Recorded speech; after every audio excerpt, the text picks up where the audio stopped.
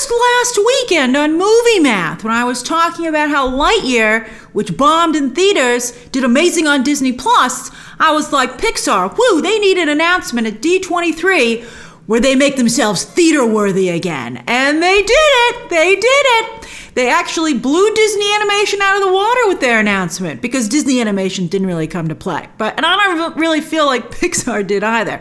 But anyway, it wasn't a tough competition. So Inside Out 2 won the day with the announcement that it's not only coming, even though that leaked yesterday, but it's coming now officially for summer 2024. Some of you might be like, we're very excited about this. You're only acting this way because you hated Inside Out, Grace. And to that I would say, that's true.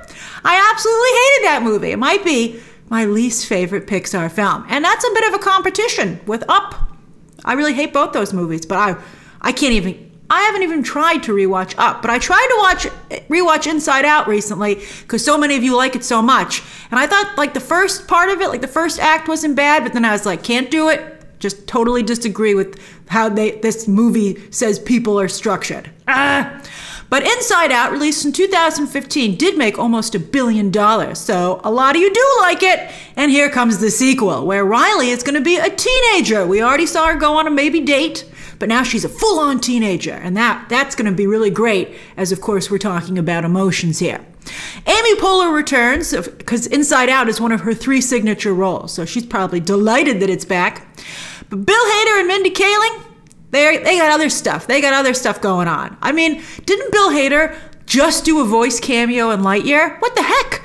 And come to think of it, he did a voice cameo in Toy Story 4, Ralph Breaks the Internet, and Finding Dory. If I were Pixar, I'd be like, was it something we said? That's ridiculous. And what the heck is Mindy Kaling doing that she can't come back? I mean, I think it's very insulting to the fans. If Louis Black doesn't come back, I don't know what they're going to do. And I suppose some of you would like to see Phyllis Smith return as well, although I really did not care for Sadness. I really hated the first film. I control my emotions, not some committee that, I have nothing to do with. I just can't. I don't like the way personalities are depicted. I have a whole problem with this movie. But I guess we could look forward to arguing about it in summer 2024. Now, speaking of talent, Mamoudou Athie is on a roll. He first joining Jurassic World Dominion this summer, where he absolutely killed it. I mean, it was a small role, but I think he really stood out. Loved him. I also really liked that. I didn't finish it because it was too creepy, but I really liked the work that he did on Netflix, on that Netflix horror show. And now he's one of the leads in Pixar's Elemental, alongside relative newcomer Leah Lewis. I think this poster is really captivating. Their kisses are literally going to be steamy. I don't know how their love can be, because I would think that she would completely just destroy water. We'll see. So I think also the concept art is charming. And I'm excited to see, by the way, so it's the elements, right? Elemental, get it? So this is fire and water. So I'm curious to see what land and air people look like. I'm excited.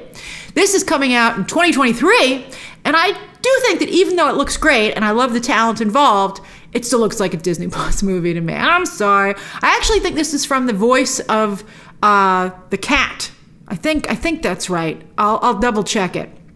But I think that this is like the story of his parents, and he was fantastic in Lightyear. So I mean, but I still think it looks like it belongs on Disney Plus. And on that note, will you see Inside Out 2 even in theaters? I mean, if Buzz Lightyear's origin story couldn't get you into theaters, and don't be like, oh, I didn't want to watch it at all, because I know you watched it on Disney Plus. All right, then Pixar also showed some concept art for more concept art for another 2024 movie. This one just announced, and that's Elio, about a Latino boy who accidentally becomes Earth's ambassador to an alien United Nations. What a mistake! He's a child. I guess they can't tell between earthling adults and children. Hijinks, plus I'm sure political and societal commentary ensue. America Ferrera, who I love, voices Elio's mother. I mean, Pixar made Life and Death actually quite compelling with Soul. Very compelling. I loved that movie. And I didn't think they'd be able to make that work. So I need to see more here. Although sometimes Pixar can be a bit heavy-handed. Although I know some of you love that. You're like, yes, hit the notes harder.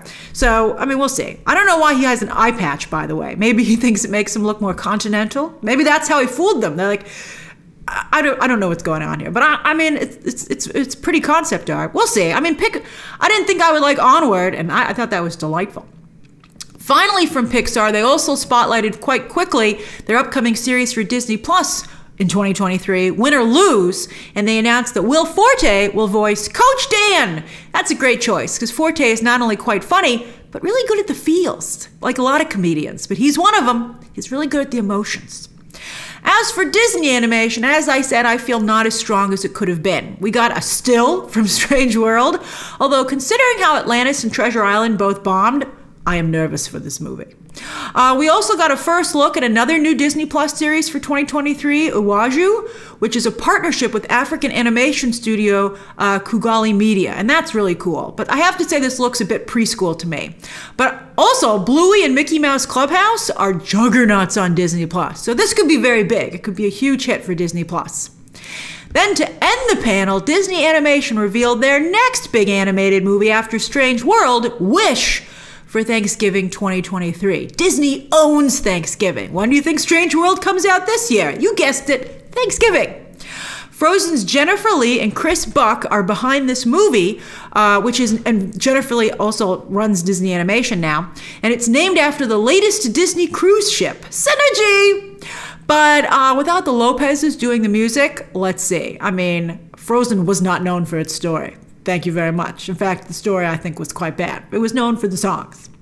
And they didn't really, I kind of liked the sequel, but I know a lot of people didn't. So I don't know. I don't know if that's I don't think this is a guaranteed home run. West Side Story's Ariana DeBose, who Disney is all in on. They use her in a lot of their stuff now. She was also just in Westworld, by the way, but she had a very small role there. She wasn't really in Westworld, but yeah, she was in Westworld. She voices our lead, Asha, and this has a fairy tale setting. It looks actually a little bit like Tangled to me, and that always helps with Disney animation. People love their Disney fairy tales, me included. Sensing a darkness in her kingdom, I don't know if she's a princess or just a concerned citizen, she makes a wish on a star, and that star says, I'm not going to outsource this. I'm going to come to life and do it myself. Alan Tudyk naturally voices a goat after he voiced that chicken in Moana. Acting. I don't know why they need him to do these voices. And you know, I really like Alan Tudyk. K2SO is one of my favorite droids ever. I think he's quite funny. He's also, well, I don't know, sometimes he overstays his welcome as Clayface on Harley Quinn. A little Clayface goes a long way. But he's very talented, but in Moana, I wasn't like, who's voicing that chicken? I've got a little tea for you here, by the way, as I know this will also have very strong LGBT representation. In fact, I believe a gender-fluid character who I think is the star who comes to life. You know, the star that she wishes on, I believe that's the gender-fluid character. I'm not 100% sure it's the star, but I think it's either going to be a genderless character or a character that can literally switch genders. And that would make sense if it was a star come to life. The star can do whatever it wants. Ariana DeBose herself is an outspoken member of the LGBT community, so I'm sure she'll be quite proud to be in a film that has that representation. So that's the Disney Animation and Pixar portion of today's panel. Share your thoughts down below. Subscribe today. Check out my live-action Disney video, as well as my trailer reactions to Little Mermaid and Hocus Pocus 2. And stay tuned all weekend for D23 Expo coverage. There's a lot coming. And of course, as always, you can check out some more videos right now.